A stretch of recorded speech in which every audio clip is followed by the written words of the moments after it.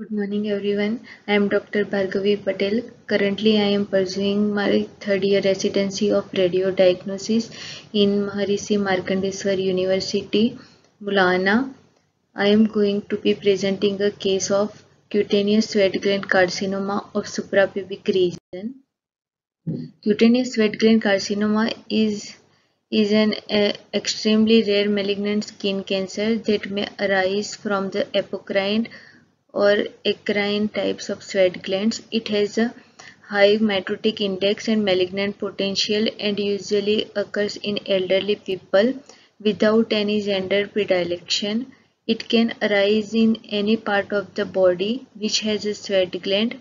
However, lower extremities are the usual sites of origin, which comprises approximately 50% of these tumors. Most common tumor sites being the legs and feet. The most common presentation is in the form of a papule or nodule, but this may also ulcerative growth. Sweat gland tumors are mainly of two types, apocrine and eccrine neoplasm. As per the type of a sweat gland is originates that have been categorized as a benign, low-grade malignant and high-grade malignant tumors. The low-grade malignant neoplasm rarely metastasis but may involve the regional lymph nodes and have a laser-associated mortality. On the contrary, the high-grade tumors frequently metastasis to the distant viscera, liver, lungs, and bones being the most common site and have a higher disease mortality. Malignant sweat gland tumors are surgically excised and may recur in some patients. The learning objectives of this study to considering the rarity of this tumor aim is to familiarize the general physician with the role of CT scan imaging in sweat gland carcinoma and second role of imaging in the extension and grading of the disease. In this case study, we assess the imaging, clinical and pathological data of 55-year-old male patient with swelling over the suprapubic region for the last 3 months.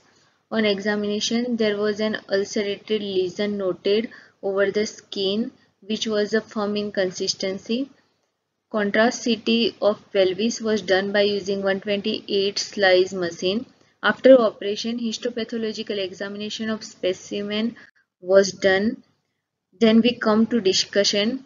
It was clinically diagnosed as a neoplastic mass possibly arising from skin appendages. CCT demonstrated ill-defined, irregular shaped soft tissue density mass lesion with an internal calcification in the suprapubic region, which was showing heterogeneous post-contrast enhancement.